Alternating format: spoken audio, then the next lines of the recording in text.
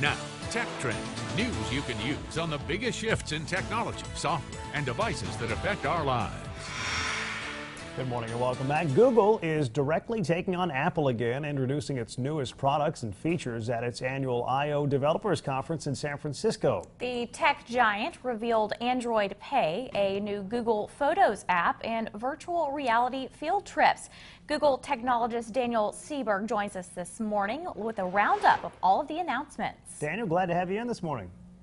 Good to be with you both. How are you? Pretty good, pretty Doing good. well, I hope thanks. you're doing well as well. Let's start this morning with Google Photos, because that's getting a lot of buzz this morning. Is this new online photo service basically willing to store and organize all of the world's digital photos and videos for free?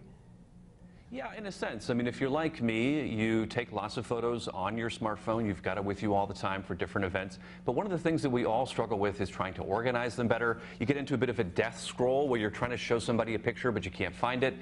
So with this new Photos app, and it's available today on iOS and Android, you can search your photos based on, say, if you've got pictures of babies, you can type in babies and those will come up. You can organize them. They're organized by different locations or things or people. You can share them very easily. It's unlimited free storage for high quality images and video. So we've heard from people that this is really how they want to be able to access their photos, that it's important to them, and this is the kind of thing that we're seeing is really resonating with people. So how does this app know that, maybe I want to search for babies or I want to search for baseball photos? Yeah, you literally just type it into your phone. You come up with a search term. The algorithm is able to analyze the pixels within the image. This is all private to you, and you can decide if you want to share them or not. But it's a really neat way to organize those photos and make them accessible to you. And this is the kind of thing that we run into. We almost call it a death scroll, where you're constantly scrolling through, and you just can't find those images to share with people, whether you're in person or wanting to do it online. I was just doing that yesterday. Well, Google also announced an update to its mobile operating system called Android M. What are some of the features there? Yeah, I mean, we had a big focus on that computer that's essentially in your pocket all the time, Android M, so better battery life. This is something, of course, that a lot of people deal with, so there are going to be new ways to be able to make sure that your phone isn't using up all that juice if you're not actually using it for anything. Android Pay, which you mentioned, is a new way to be able to use your smartphone to pay in different stores. We're also focusing on permissions and new ways that you can change your permissions for different apps and make sure that you're comfortable with whatever it is that you're sharing. That you can go back and change your mind if you want to with a different app. So lots of ways that that you can, again, think about that smartphone almost as the computer that's in your pocket all the time. And we've had some big futuristic product announcements in the past, like Google Glass. This year you've got the virtual reality for classrooms. Tell me a little bit about that. Yeah, so this is Google Cardboard, and if you're not familiar with it, it is actually made out of cardboard. You slide your phone in.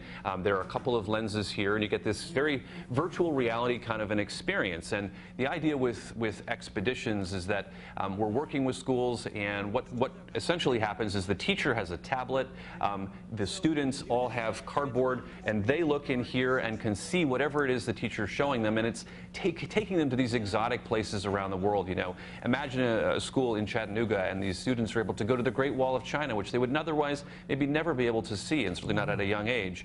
And it's this really immersive experience. And so the reaction from kids has been amazing.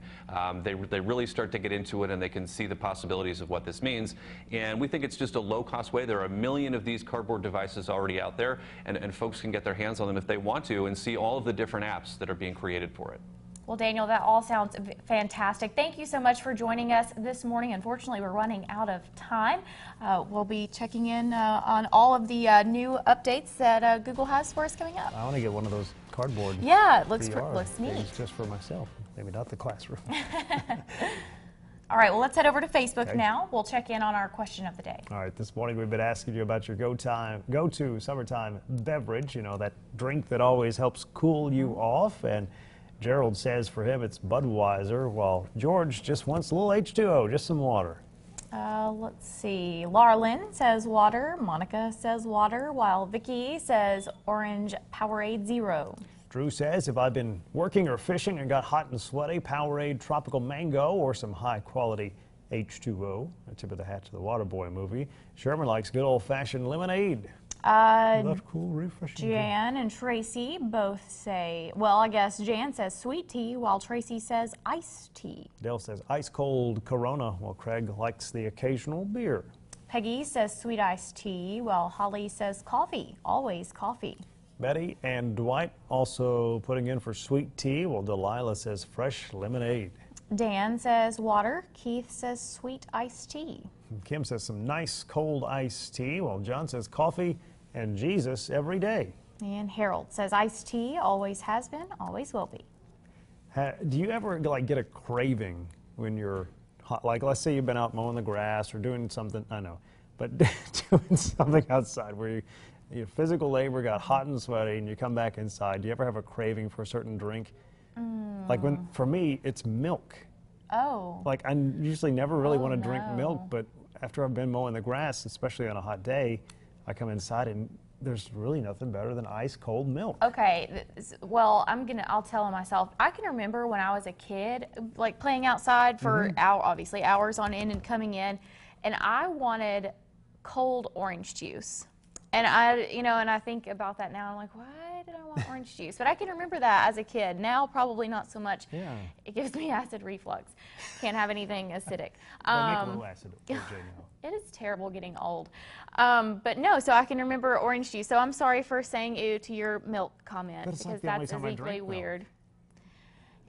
I don't drink it regularly. That's like the only time I ever really want it.